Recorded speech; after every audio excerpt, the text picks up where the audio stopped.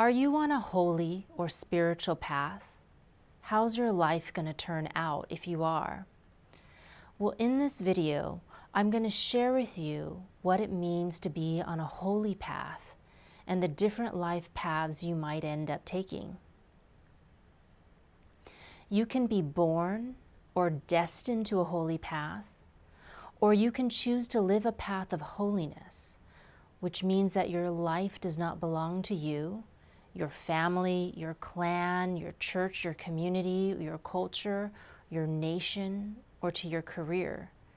Your life belongs to divinity or to God. That means that many people on this path will not have children and very often not be married, because when you're on a holy path, you can no longer make one person or a few persons happy. You're now empowered to and held accountable to make the whole world happy. In a metaphorical sense, you no longer have your own body. You're transformed and become part of a larger universal body of God. So you're either an arm, a leg, a kidney, a finger, an eye, but you're not whole. You're part of something greater than you're able to become on your own, and that's holiness. Let's talk about the different spiritual archetypes. So first, we have prophets, and prophets are revolutionaries. They come here to destroy the status quo and to upend it and to smash the structures of society that have become oppressive. They never make money, or they never take money for what they do because they're forbidden to. And they must be independent agents who declare their truth. So purity is the utmost #1 factor for a prophet's survival. If they become corrupt in any way, such as seeking self-glory, then they'll die. So prophets are the mind of God. The mind of God is sharp, like a piercing sword. This is how God thinks. So second, we have messengers. Now, messengers don't care what the message is. They're kind of like the FedEx guy. They just want to get their package delivered as fast as possible. So the answer that someone has been seeking their whole life, the messenger is there to deliver it. So sometimes people will reject the messenger, and messengers are very well dressed. If you see them, they're rather fine in their appearance. They're regal, noble, they dress expensively, and they're super fast. And they know that the words that they carry are like liquid gold. So if you don't accept a messenger, that messenger will be really offended and force you to take the message. Prophets, on the other hand, are always dressed in rags, and they usually live in a shack on the outskirts of society. But messengers are well-groomed, and they're well paid for their task. And sometimes they have to deliver their message to dangerous places, and sometimes they have dangerous messages to deliver to dangerous despots. And so messengers are well equipped to do this task. Messengers are the mouth and tongue of God. This is how God speaks. And third, we have saints. Now, a visiting scholar who's a Buddhist nun asked me what saints do, and I answered her, nothing. All saints do is love. And saints are often depressed because they carry the suffering of the entire world, and their only job is to love. That's it. Just love. Saints are the broken heart of God, and this is how God loves. Fourth, we have teachers or sages. Sages teach, and they tell us how to do things right and why we're doing it wrong. And they're very patient, and they'll explain everything step by step.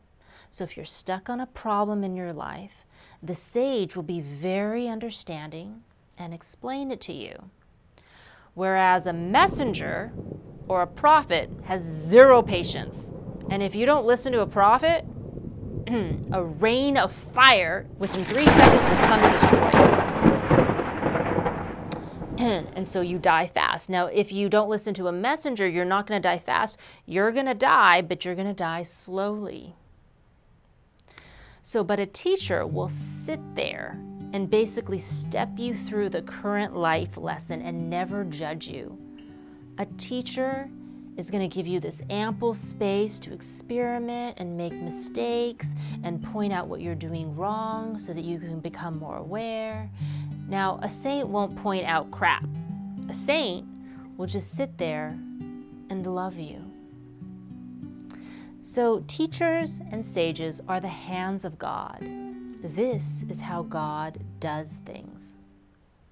And fifth, we have pastors. So pastors are like mothers and fathers. They mother you, they father you, they spend their whole life in the metaphorical kitchen of the world and cook for everyone.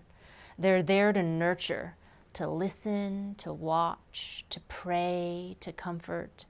They're not revolutionaries like the prophets, and they're not pseudo-royalty like messengers. They're kind of like politicians. Their agenda is to dole out food and nurturing and goodness for everyone. Pastors are the stomach of God. This is how God hungers and how God feeds. And six, we have warriors. So warriors fight. They're kind of like PETA, the Animal Liberation Front, the civil rights activists of the 1960s. They're like Gandhi's armies of peace or Sufi poets. And they're like a piercing ray of light into humanity's darkness. So warriors are the feet of God. This is how God walks, marches, runs. This is how God moves. And without warriors, there's no progress. So seventh, we have artists. And artists shake, wiggle, build, they architect, they sculpt, engineer, they paint, they sing, they celebrate. They represent God's imagination, or how God images the world as a new creation. And artists are the butt of God, and this is how God plays. Now there's other spiritual archetypes, but these are just a few that I've observed as my time as a religious scholar.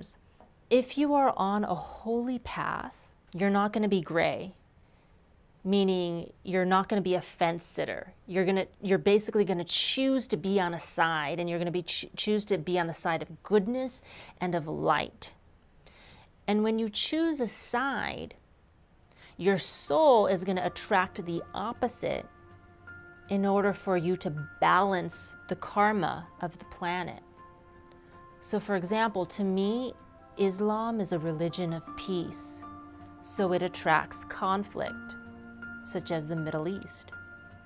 Christianity is the religion of love, so it attracts hate, like what we saw in historicized racism. Buddhism is the religion of detachment, so it attracts billionaires who have a lot of material objects, such as Silicon Valley tech CEOs. God is wholeness, and God is whatever makes you whole when you're half or broken. So when you're on a spiritual path, you tend to choose the religion which completes your incomplete soul. And I love reading your comments, so please comment on this video, and thank you so much for your time for watching.